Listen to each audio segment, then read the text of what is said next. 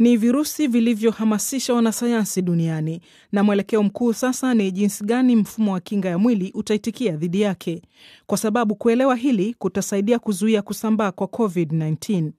Na swali kubwa ni hili: ikiwa umewahi kuambukizwa virusi hivi, sasa umepata kinga au unaweza kuambukizwa tena? Je, kinga ya mwili inafanyaje kazi? Chembe hai zinazopokea virusi zinaungana pamoja na kutia nanga ndani ya kipokezi.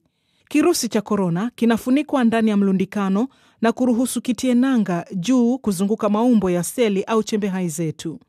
Ni kama ufunguo unapofungua kufuli ili kwamba virusi viingie na kuathiri chembe hai au seli. Ili kupambana na virusi hivi, tunatengeneza kinga ya mwili. Kirusi kinakwenda na kinga ya mwili inabaki. Inamaanisha kuwa kirusi hakiwezi kuingia na kujinyumbua chenyewe, hivyo hatimaye kinauawa.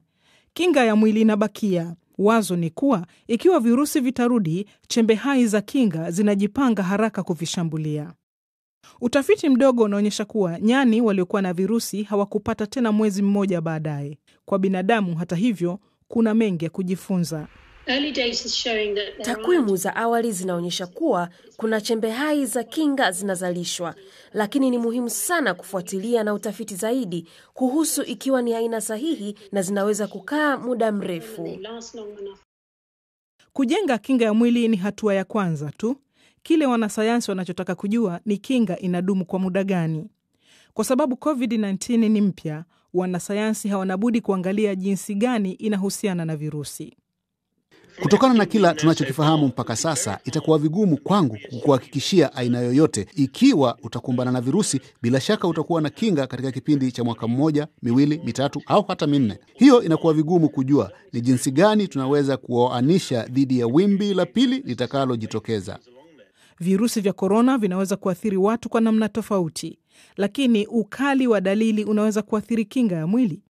Baadhi ya watu wenye COVID-19 wanaumwa sana na wanaishia kuingizwa vyumba vya wagonjwa mahututi. Lakini baadhi wanakuwa na dalili za wastani sana na hata wakati mwingine hazipo.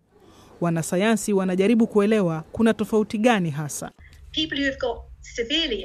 Watu ambao wameugua vikali kwa kawaida wanatengeneza kinga ya mwili kwa wingi. Na watu ambao hawajaugua sana wanatengeneza kinga kidogo ya mwili. Hii inamaanisha kuwa waliopata maambukizi ya wastani wanaweza kupoteza kinga haraka kuliko wenzao, na huenda wasipate kinga ikiwa virusi vitarejea tena.